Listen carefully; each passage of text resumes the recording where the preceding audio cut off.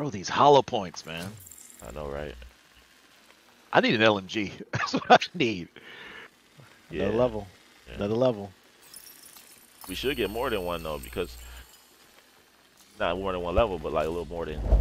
Yeah. Yep. See, we got Yep. one, almost 1.5, because we got the. Last patch, I was able to get to level 100 on the rewards track super fast, in a matter of hours, in fact. That video was so popular it got over 100,000 views. I even got backlash from many people asking me why I'm telling everyone their secret farm.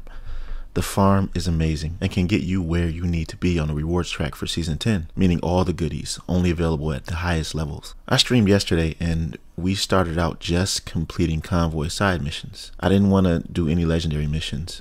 Usually when a new patch comes out, it's grind time, for the first couple of days at least.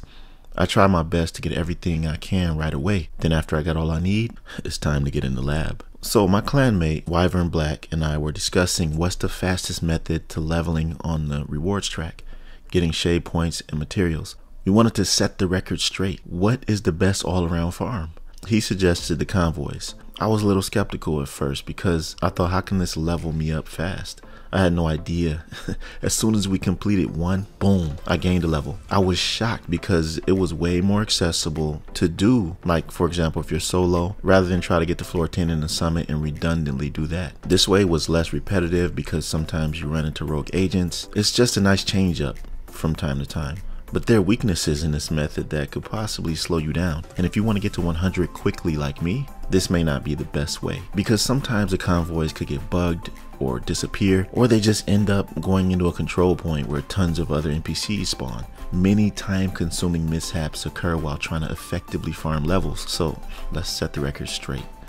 The convoy farm is good, but nowhere near as good as the summit floor 10 farm. It's repetitive, yes, but all you need is some hours in a day to dedicate to getting where you need to be.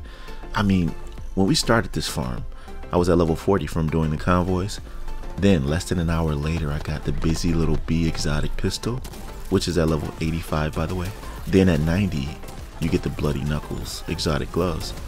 Before you know it, you're done. I know it's a pain sometimes to try and get a team together to do this, let alone finding someone who has the floor saved already. But just like players LFG for the raids, they do the same for this particular farm. There are also guides on YouTube about how to do it solo, but for me, I linked up with some other players and found that the fastest. 20 seconds tops every time. It never took more than a minute to level up at most. Oh, no, it's not and with that comes materials, gear, and weapons, not just levels.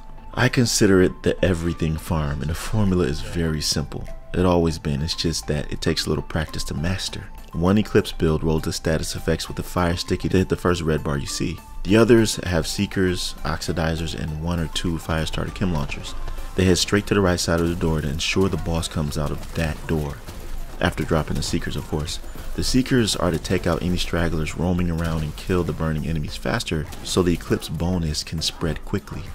Once all those oxidizer clouds are stacked up on top of one another at the door, no NPC will stand a chance, and they'll get melted every time. After experiencing this again, I now have no doubt that this is the ultimate method for quick levels and a lot of gear.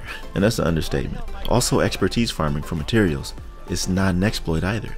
All you're doing is clearing the floor very efficiently. I mean, if it was an exploit, the devs would have surely nerfed it by now, especially for this patch. But it's still here and waiting for you to benefit from. The Division 2 grind, and any grind in general, after a while just gets boring.